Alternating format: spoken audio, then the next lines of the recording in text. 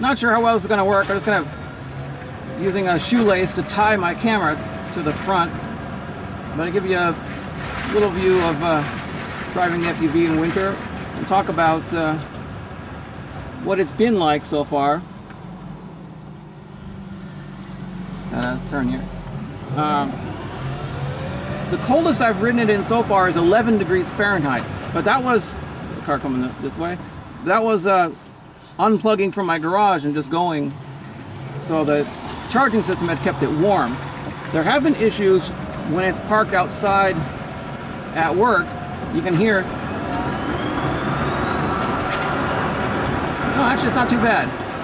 There's usually a really loud noise that comes from the right motor. It's a little warmer today and it was sitting in the sun, so it's not too bad. But I did have one issue that was very concerning. The other day there was a high temperature of 22 and it was overcast, so it was very cold. I got cold soaked while parking in the parking lot during my work shift. And when I turned it on, I had a motor fault error. It said, drive power reduced, exit roadway. I tried resetting the 12-volt system and it was no good. It could still drive. I'm not sure how much the power was reduced.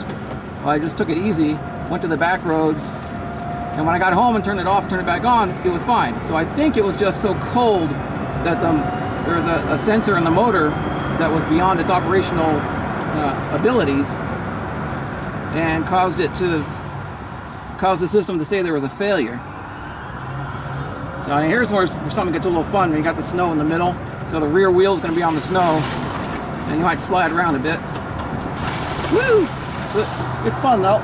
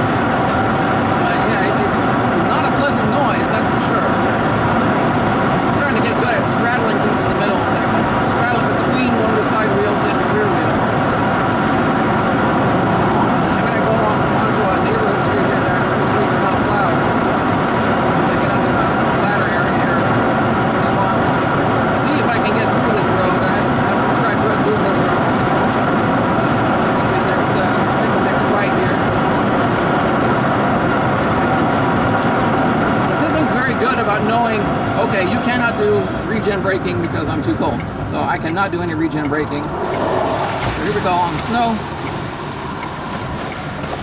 A little bit of understeer there.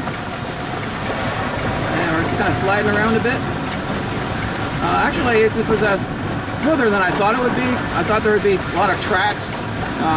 Before my own neighborhood street got plowed, I got this tracks, and I was like almost at a 45-degree angle sometimes.